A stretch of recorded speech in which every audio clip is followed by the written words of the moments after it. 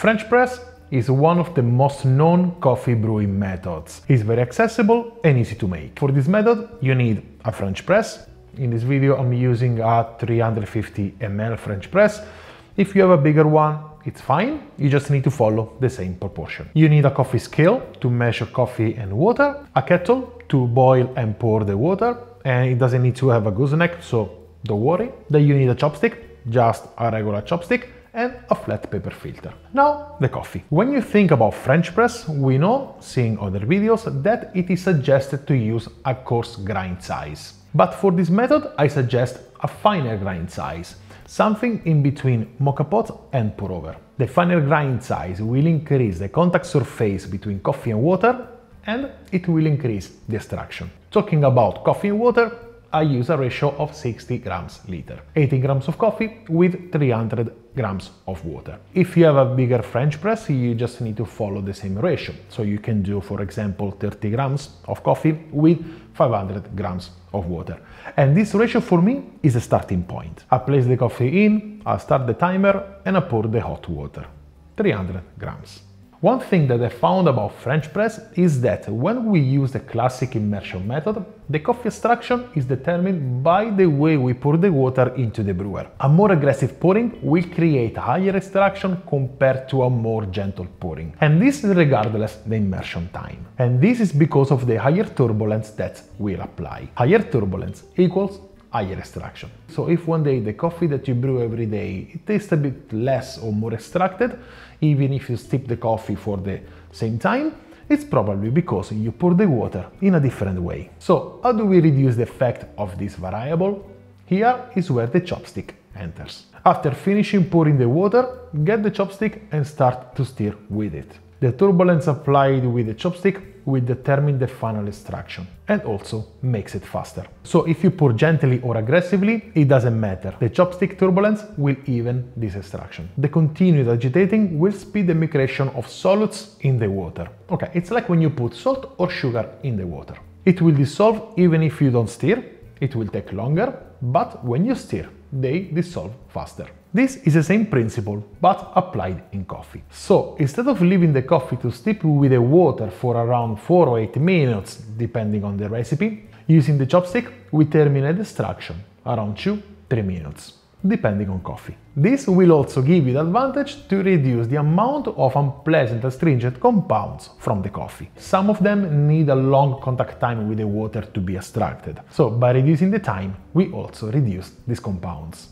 It's a win-win situation. Now, with 1 minute and something left of stirring, let's briefly talk about the sponsor of this video, and that is BetterHelp. 3 months ago, I broke my left collarbone, and the last period has been very challenging for me, physically and also mentally. BetterHelp helped me to overcome this period, starting therapy sessions in a very easy way, by video chat, phone call, or even messaging, whatever was more comfortable for me. BetterHelp can help you to match to one of over 30,000 therapists in their network, based on your needs, preferences, and location, which gives you access to a wider range of expertise than may be available in your city. You can schedule therapy sections at the time that's convenient for you, and if you feel like your therapist isn't a great fit, you can switch therapist with a click of a button in your settings, at no additional cost. If you're dealing with a difficult time in your life like I did, click the link in the description or visit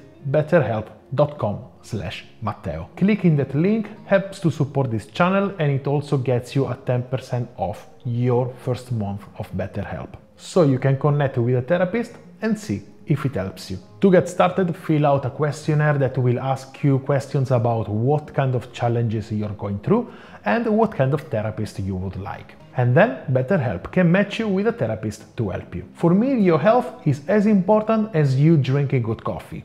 So don't hesitate to seek help if you need it. Now let's go back to our coffee. After 2 minutes, it's time to filter the coffee. Take a flat paper filter.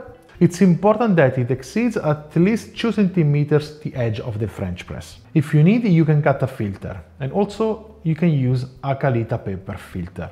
It really depends on how big your French press is. Place the filter on top and then place the plunge. Slowly plunge the coffee. This step is very important. The paper filter will help you to achieve a cleaner cup of coffee.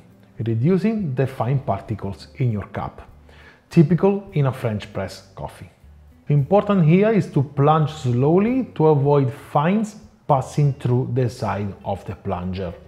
Usually with my French press it takes around 1 minute. Once finished plunging, pour the whole liquid in a mug or in a separate server. Don't leave the coffee in the brewer. And now it's time to enjoy our coffee. Okay, from the aroma I can already tell you that it's a cleaner cup. Taste is good, has a nice sweetness and a really good mouthfeel. I love it.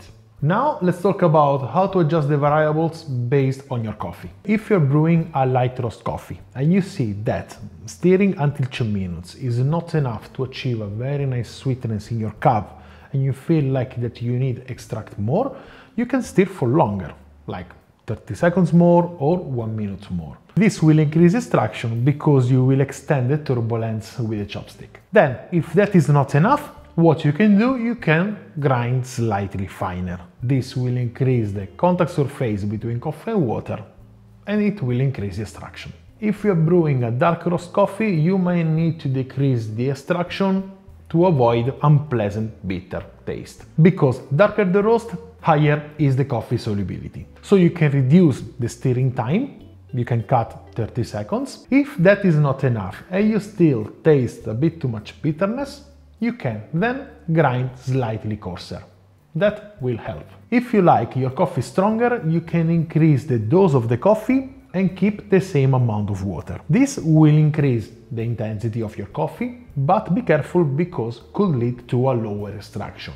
So, to balance it, I suggest you to stir for 30 seconds more. Having a stronger coffee also suits better if you like to drink your coffee with milk. Now it's up to you to adjust this fast, easy method for a better French press coffee. Let me know what you think about this method. I already saw people using the paper filter with a French press. I didn't invent anything. So if you have already experience with them, what are your thoughts? Let me know by leaving a comment in the section below. Thank you very much for watching. I hope to see you in my next videos, and in the meantime I wish you a wonderful day and delicious coffee. Ciao!